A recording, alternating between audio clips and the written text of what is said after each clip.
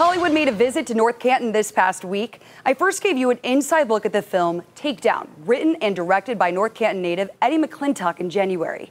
Well, filming just wrapped up Sunday. So I stopped by the set to learn more about the film and why McClintock feels it's important to introduce new people to the film industry. It's been lights, camera, and action in North Canton lately. All in all these people are volunteering, and it's been a good experience. Actor and North Canton native Eddie McClintock just wrapped up shooting his latest movie, Takedown, this past week. Throughout his career, McClintock has been in hit TV shows like Warehouse 13 and No Good Nick. But in recent years, he's decided to step behind the camera to write and direct. Takedown will be his second film. The first was Miracle at Manchester, which was released last year.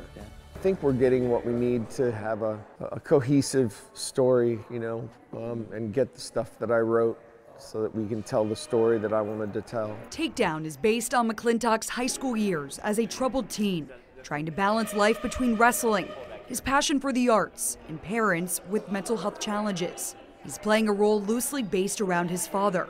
McClintock hopes this movie helps teenagers develop the courage to ask adults for help while overcoming adversity. If a kid can watch this and go, oh, okay, I'm kind of feeling that same way, and it's okay to talk about it, and or they watch the film with their parents, and then they can, not have to feel so alone. Scenes took place at locations all across the North Canton area, like the Reserve at Stone Creek.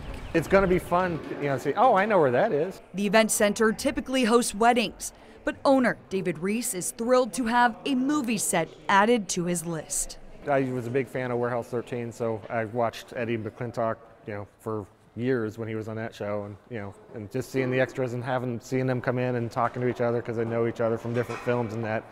It's fun. McClintock says bringing movie sets outside of Hollywood is vital to keep introducing new people to the industry. There's people that are interested in film all over the place, and they're interested and they want to know what it's like to be involved, and they never get an opportunity. I just want to thank the people of North Canton for being so supportive. Hopefully, like I said, I make something that can help somebody. Post-production for the film will take around 6 months, and McClintock says there will be a movie premiere at a local theater.